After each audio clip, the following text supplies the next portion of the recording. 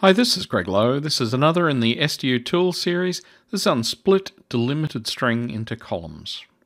In an earlier tool, we had the ability to take a comma delimited or tab delimited or similar string and split it where we got back one row for each entry in the string.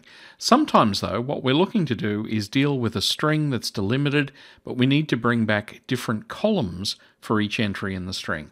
So in the example here, we've got a number of values, some strings and numbers, and at the end, all we're wanting to do is return those back. And so we pass that in.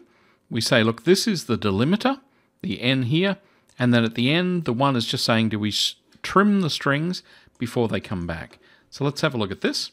So execute that, and notice that what we're getting back here, so the first thing I did is just select the value as it is, and we see that value here with the commas between. And then notice here, this will return, in fact, up to 50 columns coming back. You could always just modify it if you need to do more. So there'll always be 50 columns back, but we're just returning values in the columns that actually have values. And so you can see column 1, column 2, and so on with values.